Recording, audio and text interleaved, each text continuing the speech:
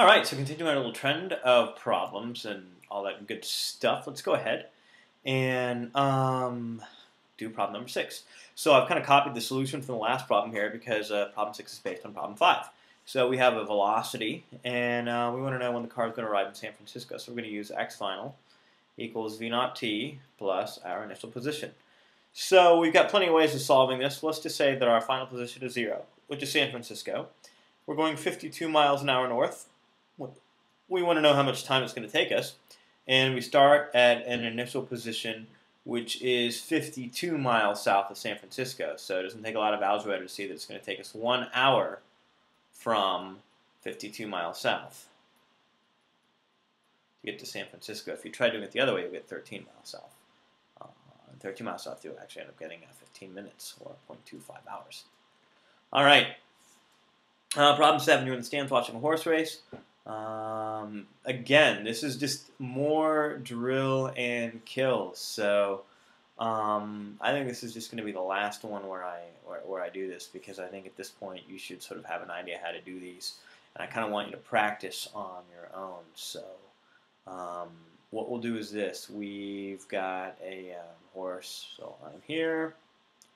The horse runs from negative 12.5 to 17.3.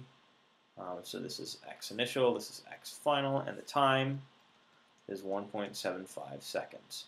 So once again, x final minus x initial is delta x, and let's just plug in our numbers. So that's going to be 17.3 minus negative 12.5, which ends up giving me 29.8 meters.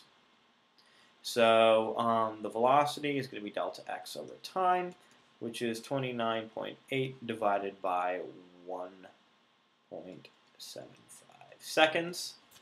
So when I go ahead and get that,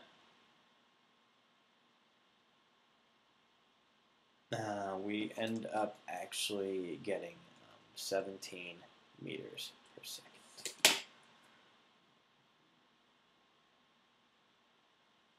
Great. Alright, so just when I lost hope of problems being simple, I realized this one's a little trickier. So first, let's go ahead. I want to actually label a couple things here. So I know that this is time, and I know that this is velocity. And I don't know, this might be, I haven't read the problem carefully. I know it's a position, but it might be x or x final or x. I'm not sure what it is, so I'm just going to leave it as one of those and just kind of try to draw a picture. So we say a bicyclist reaches his furthest destination and turns around to pedal home from a ride. So he pedals south of the velocity 6.5 meters per second for 42 minutes, and at that time he's 4.2 miles north of home. Where was he when he turned around? So let's see. We'll make home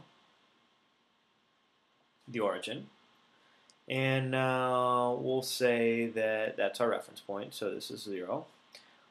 Now, it turns out that we have some kind of x furthest here, and it looks like that might be where we start from as far out as that. And then what ends up happening is that we reach some kind of x final here, and we're told that that is 4.2 miles north. Okay.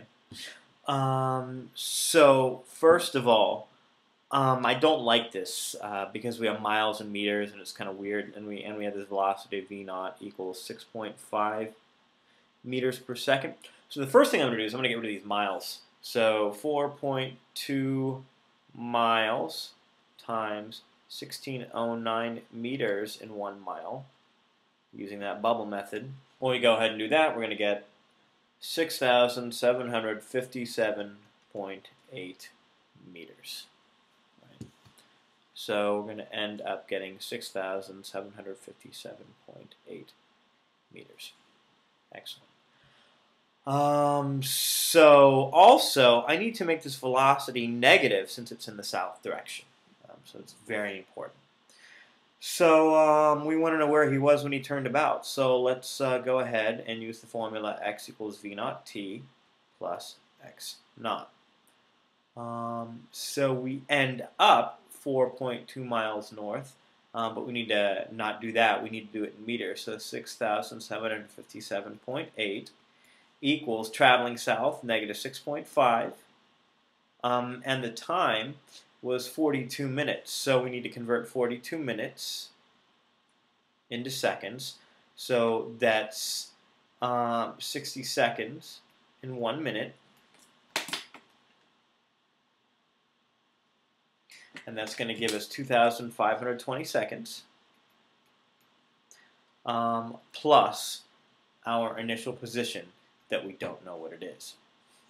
So now we go ahead and we calculate x naught, and that's going to end up being 6,757.8 plus this thing multiplied together. So when I go ahead and multiply 6.5 times 2,520, that actually ends up giving me 16,380 meters.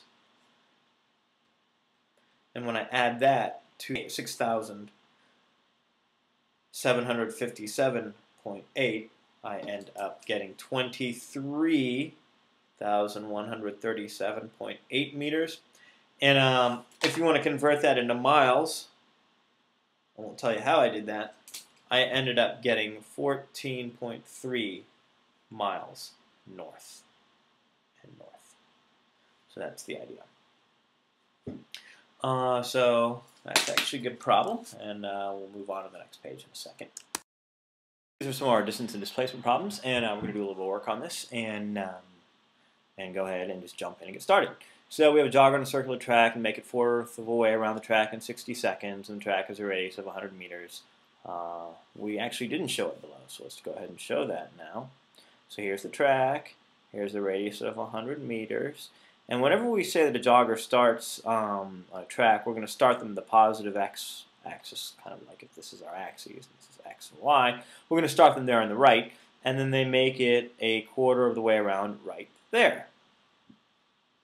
So the distance is going to be a 1/4 of the circumference.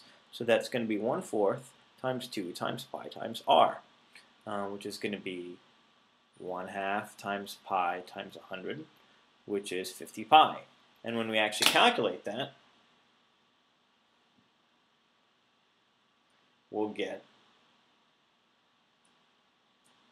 157 meters, roughly. Excellent. Now, that's the distance. If we want to get the displacement, let's be careful. I'm actually going to blow this picture up a little bit just so you can see it more clearly. We start here and we end up here. So this is x initial and this is x final. Now let's think about this. Here's the problem. I know that this is 100 meters from the center, and I know that this is 100 meters. The problem is I need to know this distance, this straight line distance, right here. So clearly, if I look at the picture, I realize I've moved northwest. To get the displacement, I actually have to use Pythagoras' theorem. So that's going to end up being 100 squared plus 100 squared under a square root, which is 100 radical 2, which is 141 meters northwest. So you're expected to remember Pythagoras' theorem in this class. So remember c squared, a squared, b squared. So if you've forgotten that, unforget it. All right. Then we go for the average speed of the jogger. So that's going to be 157 meters. Distance is rate times time. And we're told that that's in 60 seconds.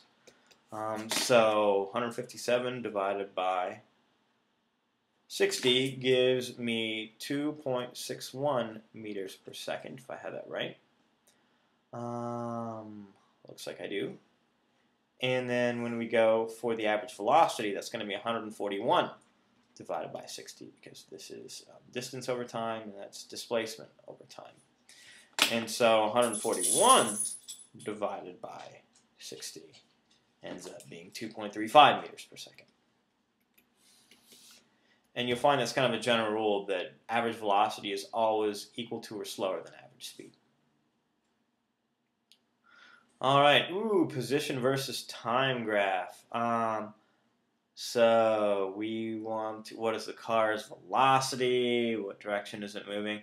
I'll tell you right now, this review question, you should know how to do this by now. But if you're the one person that hasn't been awake during class, let's do rise over run to get the slope. So look at this. We got 1, 2, 3, 4 seconds here. And let's get the rise here. So that's 150 and that's 90. So that's 60. So it looks like if we get rise over run, we're going to get V naught is 15 meters per second. And it looks like it's moving away from us because the slope is positive.